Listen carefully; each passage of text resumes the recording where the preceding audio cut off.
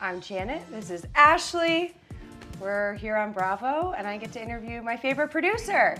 This is so fun. Okay, tables are turned today. I get to ask you some questions and make you talk about stuff. Shoot, let's go. But I'm gonna start with some mild ones. Okay, let's go. All right, why do you think people are gonna watch this show? It's a coming of age story about people who are really like just starting their whole new paths with their new lives. And I love working on the show too, because I'm starting a new life and, you know, starting a family and all that stuff. So it's great. It's a great parallel for everyone who's just like trying to figure it out. What's the #1 thing people ask you when they find out you're a reality TV show producer? They always just want to know if things are real. Okay. Like if things are scripted or if it's real. You can't script And it. not script anything. And I just like to tell people like, no, all of it is real. We elevate stories. We learn how to track stories so that you know what's going on, that everything has a beginning, a middle, and an end.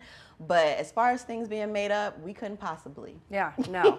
Which of the couples would you trust to babysit your baby? I don't trust none of y'all to babysit my baby. All right, I think, fair. no, you guys, you and Jason did a great job on your trial runs. Yeah. I won't give anything away, but you have done great jobs on your trial runs with all the other kids on set. So if you had to do a background check, I think that you guys would be the ones to pass. I love that. The ones who don't have kids yet. Right.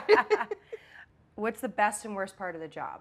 Okay, the best part of this job, I believe, is just getting to work with great people. Like, who wants to go to work and not be around great people to work with? Yeah. And then the worst part is just, so our job is to help you guys tell your stories. And so when the time comes where people are like, I don't want to talk about that anymore.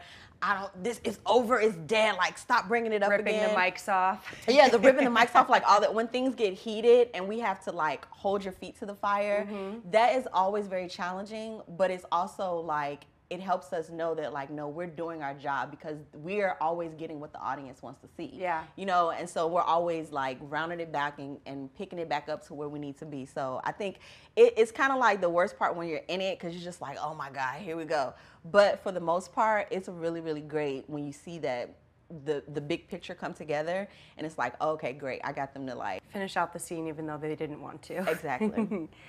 Who's most likely to be late from the cast? Jax. Whose house is the cleanest?